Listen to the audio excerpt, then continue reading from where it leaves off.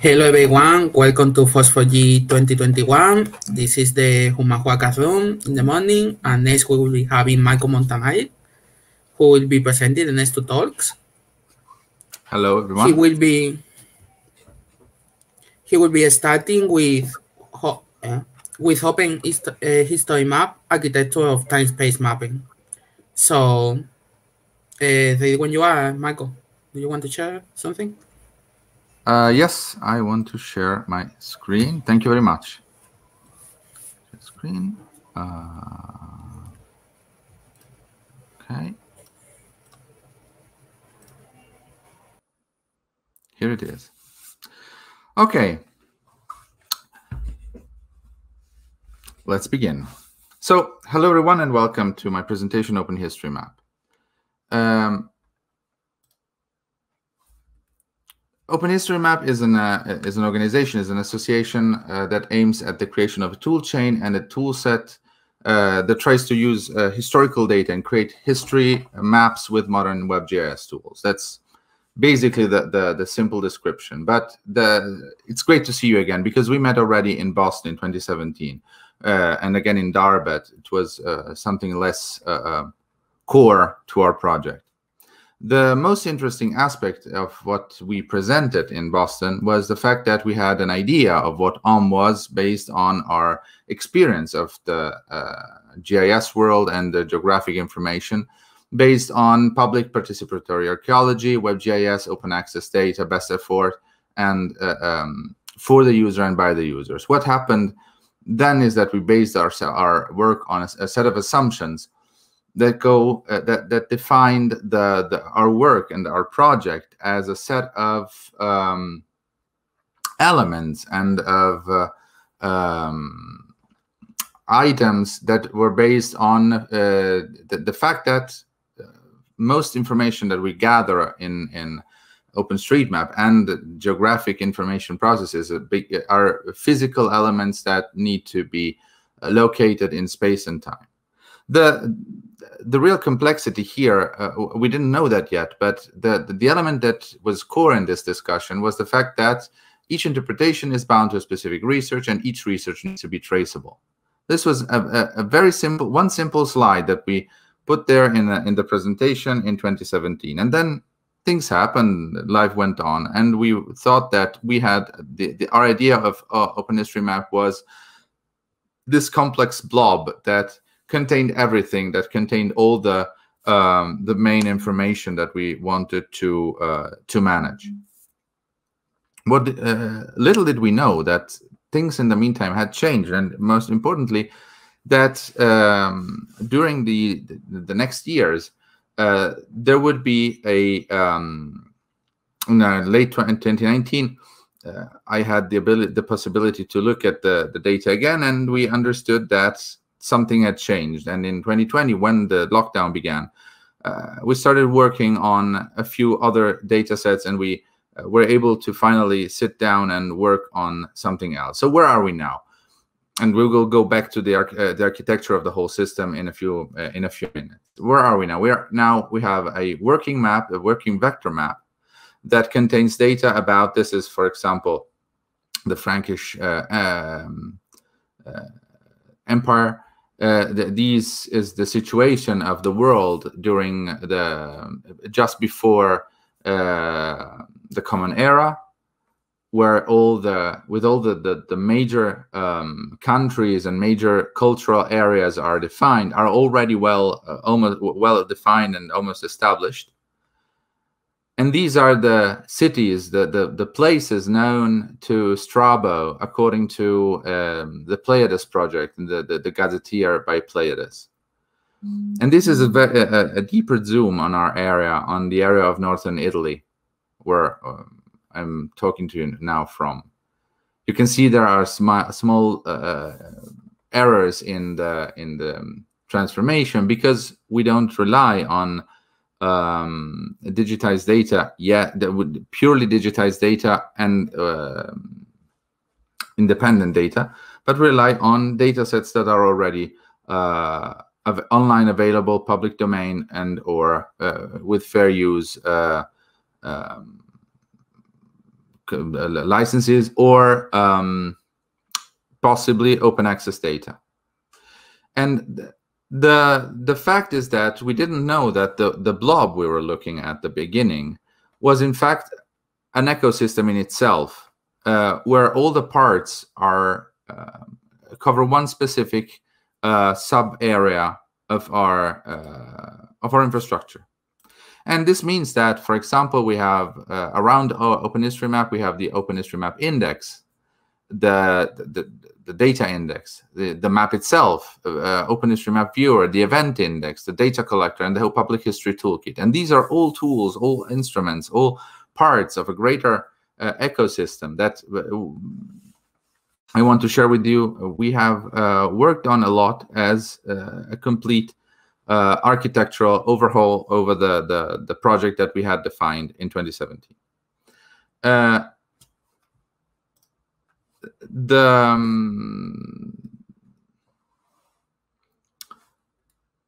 This is the current architecture, current-ish architecture of openhistorymap.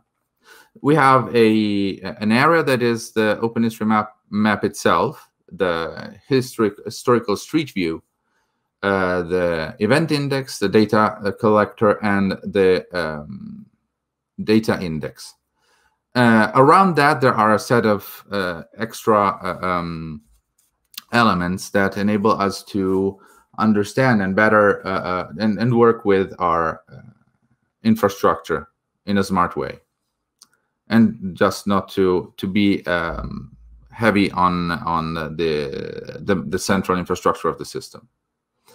Let us start from the first and the core, basically, of the data, which is not the map in itself, but it's something slightly different. It's the data index. We based our project, the definition of the index, on the Open Knowledge Foundation Open Data Index. And we basically defined this as the openhistorymap data index, representing all the dimensions and the data sets we want to collect and we want to work on to import them into the main map. For example, and this is the result of this of the data index. We have an overview of several topics, and you can navigate there to on the browser. You can see the several topics that are covered, and several subtopics that are covered for each of them. We can define an area of interest for a specific research, and we can define a period of research from a beginning to an end. And the whole database is stored in Zotero as a public collection of researches. And as such, we're able to rely on the fact that all the data is completely public at any point. All the libraries and the interfaces and the API is completely open and available to anyone to do something similar and to work on that source. And as such, we're able to we had to define a set of a small ontology to describe our data sources. For example, we have the geonames and the ID of the geoname to represent a specific element. This, for example, is part of the data set of the map of the Frankish Empire during the Frankish Kingdom during the period from 450 CE to 900 CE. We have several elements in this description. We have, for example, the area, the dataset format, the dataset type, and these two are usable for the automated import. The from time and the to time, so that we can define how the whole period that we're covering. The data quality, source quality, and source reliability. This was a main topic during our first presentation in 2017, and it still is a very important one. And then we have the main topic, politics, because it's a political outline of the region or regions, and we have the structure. because we're just giving the outline and no specific detail. There is a whole information section about the various elements of this ontology on the index website. And if people want to share with us new content, they can by sending us an email with the details, and we can work on new elements to add to the infrastructure. Once we have the Zotero ID, we can start importing the data into the infrastructure. This is the import element, and on GitHub we're working currently on this aspect, and we're collecting importers for the specific data sources, so we can slowly but replicably recreate the whole database in a long but simple process.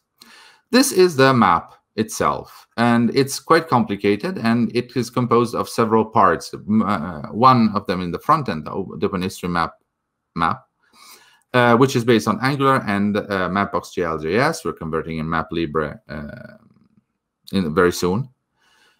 And it is open. Everything is open source. Only of this we have the link, but all the parts of this project are completely open. We have a tile server with Flask and SQL Alchemy. Again, this Flask will probably be left for FastAPI, but we're still deciding what to do. The openhistorymap service, which is simply the writing part for the importer or for the other tools that we're working on, that does exactly the writing on the database, which is in Flask RESTful service, but we will want to convert it to Web Feature Service 3.0. Tomorrow I'll be talking about the caching system. The only part, the caching system, which is quite complicated because of the problem of representing time.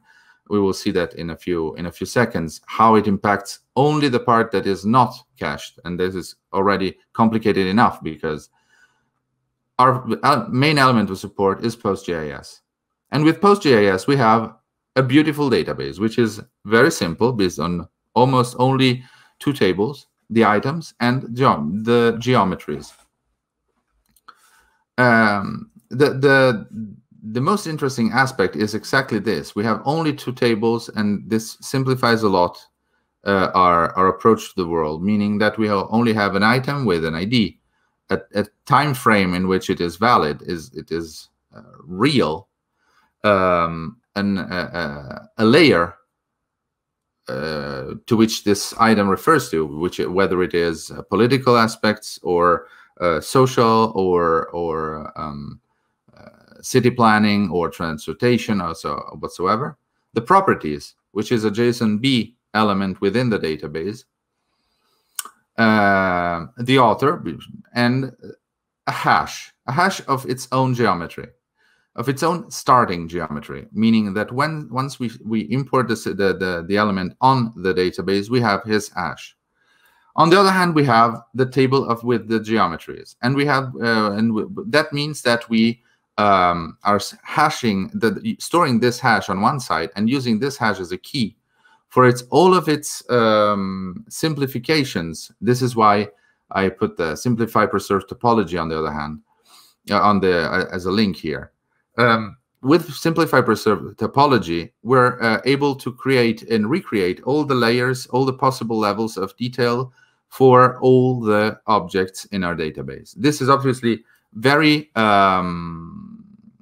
long as an insert procedure, but it is very useful in order to be able to create an interactive map.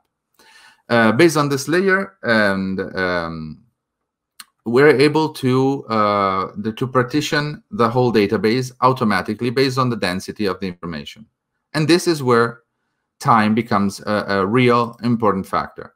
This is, for example, the items table represented by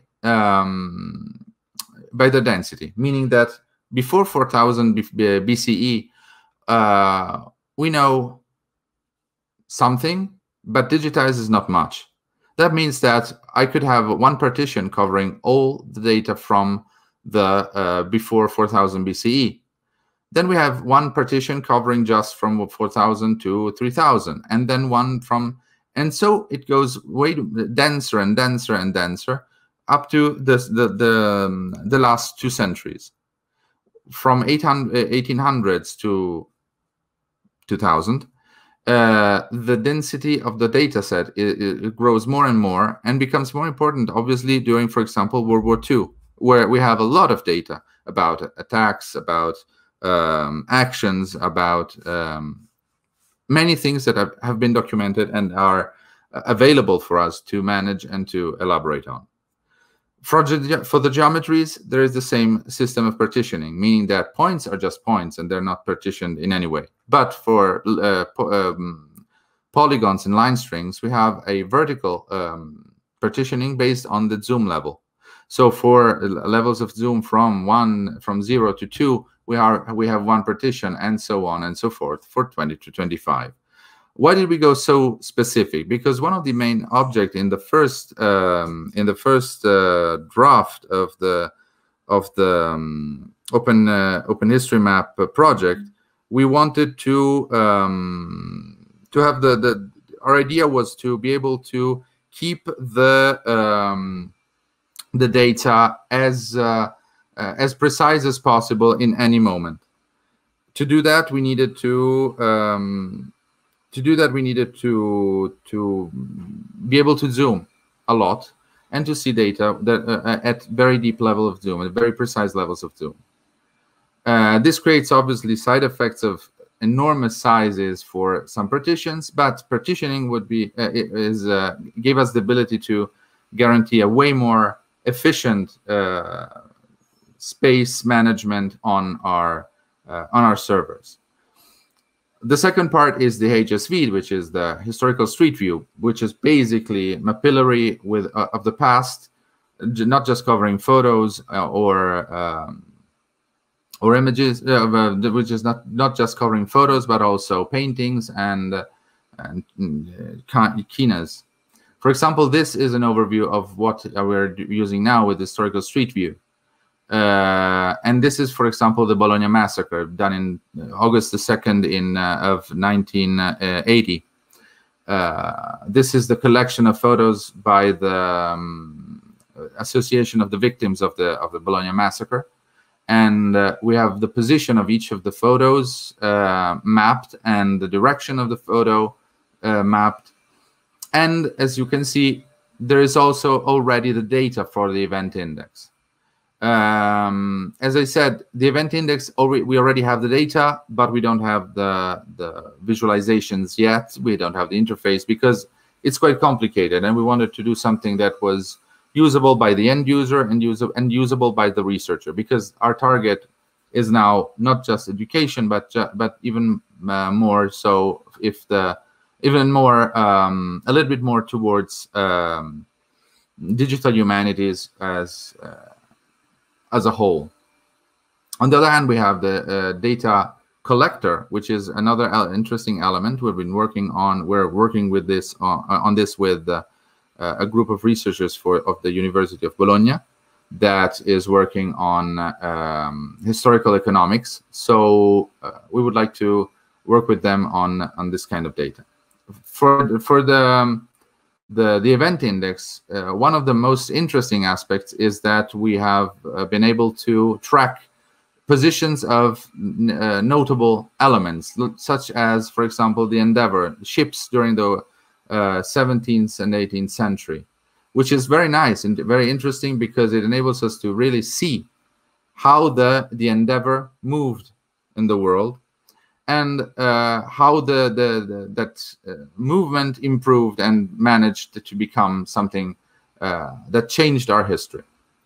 For the time series, we are using several sources and several collections, and again, it all goes into the map, into the index.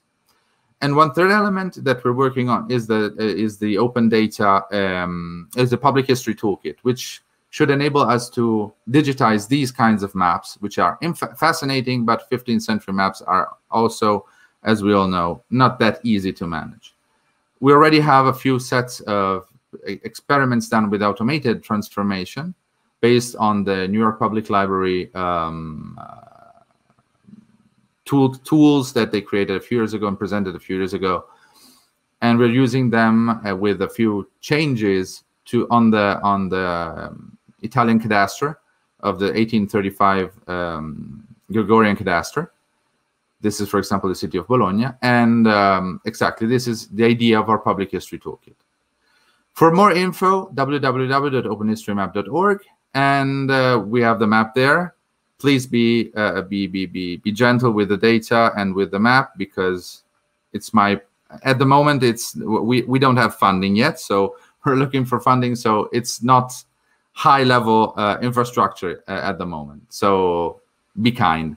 For more info, again, with the openhistorymap.org, or send me a mail for anything, for any question. And thank you. Thank you so much for your talk, Michael. We have a few questions. Sure. Okay, the first one is, how are contested borders reflected in the model? Sorry, I didn't get you. How are contested borders reflected in the model? I will copy it as. Thank you. Oh, yeah, right.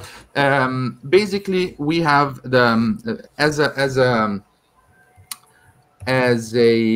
within the project, we have the concept of, let's call it timeline, so that you can define that a specific interpretation and a specific research covers a let's say a well-defined set of data.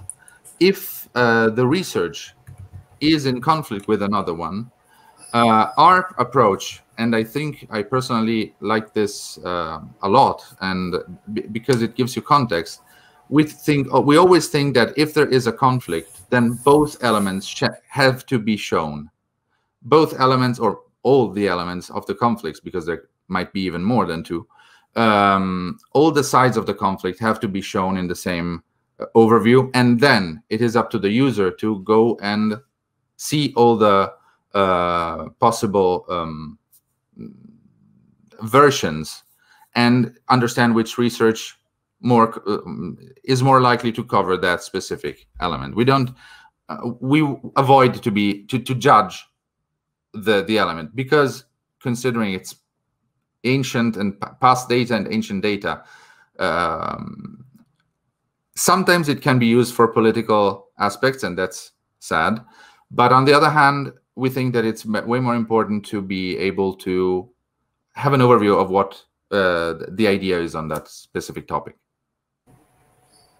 All right, thank you. The next question is it possible, or are you planning to allow including raster map layers for historical maps?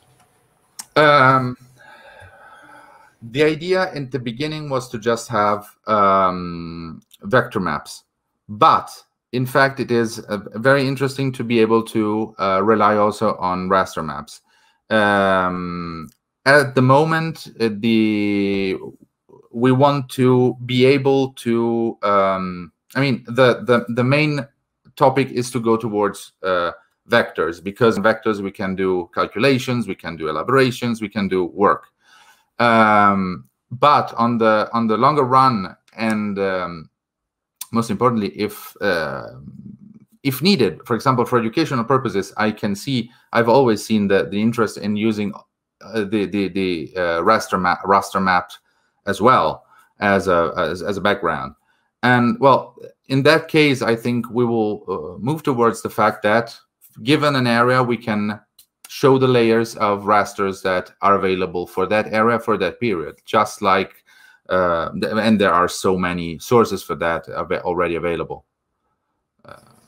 from Wikimedia to the Map Bender toolkit, and there are so many sources for that. And this is, for example, one of the reasons why we're working on the public history toolkit, because we want to help users or have monitor editathons, mapathons, where people can work on their local history by looking at several maps of the past and several sources from the past, from kinds of books and so on, to merge them. Thank you very much. I think we have time for one last question. Go ahead. Had you considered having different historical scenarios?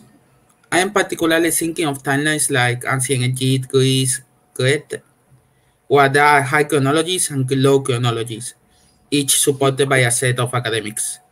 Yeah. This aspect is something that we're working on, because as I said, we have the concept of different timeline. Let's say it in a commercially fascinating way. The Marvel Cinematic Universe is something that I'm a great fan of the movies, but obviously the Kitauri were not here in 2016 entering in New York. But it could be possible to define an alternate timeline where this happened, and we can map the whole thing on the map, because we have the possibility to do that. On the other aspect, meaning the definition of specific periods or local times, we're working to integrate the data set from the enormous research project that is Periodo. And they have an ontology already defined of major historical periods and historical moments within several kinds of contexts. But this also creates a huge complexity, and this is the reason why the interface for the event index is not yet available, because it's quite complicated to mix these two aspects. Because on one side we have the event index per se, that basically works on something similar to an event. Let's say it's steps away from the works of event-based link data, which represent just the pure events happening over time, and take some of the approaches of prosopopy, meaning the lives of people, and representing also their elements. And we try to do that with a GIS approach, meaning if the event is worldwide, let's say, then why is it worldwide? How is it worldwide? Is it just the event that is worldwide, or the event is local, but let's say it ripples all over the world, meaning that it has impact all over the world? So there are many elements that we have to consider to define the concept of period per se. It's something that we're defining, and it's more of a problem of user interface and user experience, honestly, because as a concept, it's not easy to grasp, but easy to define and easy to structure. So yeah, this is we're trying to work in that direction. We're trying to integrate the elements, and if you follow us, we will soon get the event index out, and there we will be exposing all the data and all the information about this kind of transformation. Okay, thank you so much for the information. We will be having now a little pause until 30:30, where you will be presenting the next talk. Is that right? Yes. Well then. See you in a few minutes. Yeah. We will be starting at 30:30, most likely. So see you then. Perfect. Thank you.